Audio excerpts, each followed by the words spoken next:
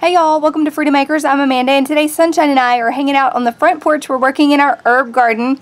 I've got some green onions, like just some tops of some green onions. I did not plant these earlier enough, so we have been getting these at the store. We use them in a variety of different dishes.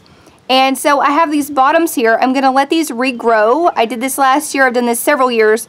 I've also regrown other things like celery and carrots and lettuce from store-bought vegetables, and you just use the ends and they regrow. So I'm going to show you where we're planting those today. Okay, so these we are going to plant in a few minutes, but we have already planted all these. And I wanted to show you guys, these are some that we had left in the fridge for too long before we planted it. And look, you can see where it already has some new growth there coming up next to it. These all had been cut down to here, so these have already regrown out to here. And they will continue to grow right here next to our front porch.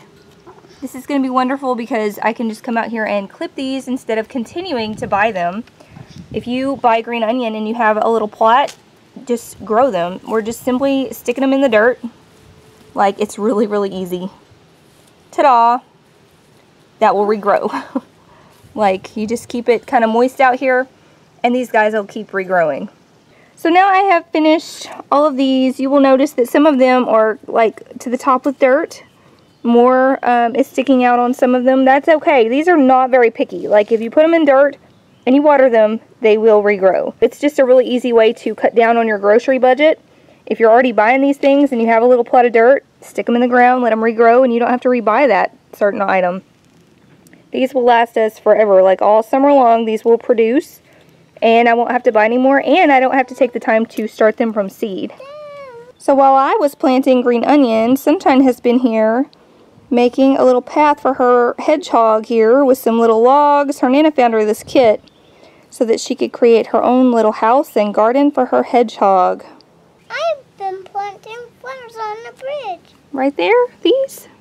Yes. Tiny purple flowers you've planted on your bridge. That's really fun.